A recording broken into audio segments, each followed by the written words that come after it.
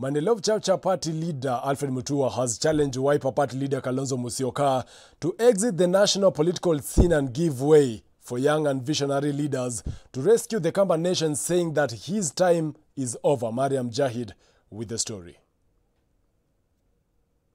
Reactions still linger after Wiper Party candidate Eshio Mwaiwa thrashed to position 3 in the just concluded by-election in Masumba, a move that has invoked leaders from the region to question his influence in the region. Everything in life has an expiry date. Even medicines have an use-by date. The time has expired for Stephen Kalonzo Musyoka. And you cannot purport to continue saying that you are the leader of Ukambani. The times have shifted.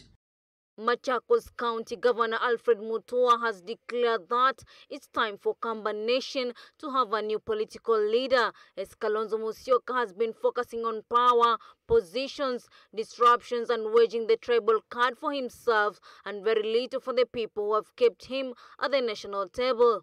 Our people are crying out for jobs, our people want water, our people want roads, our people want development.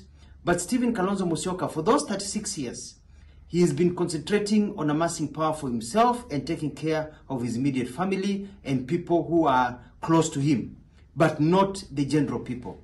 Because he's used the old principle that as long as people remain poor and ignorant, they'll still think that he is the master and is the one who will be the savior.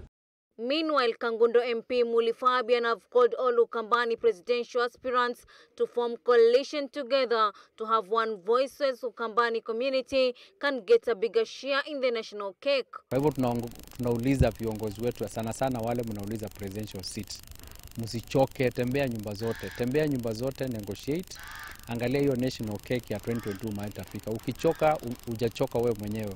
Ile kazi unafanyia community. Machakos Governor Alfred Mutua, his counterpart Kivuda Kibwana, and Wiper Party leader Kalonzo Musyoka declared they will be on the race for the country's top job come 2022. Mariam Jahid reporting from Switch TV.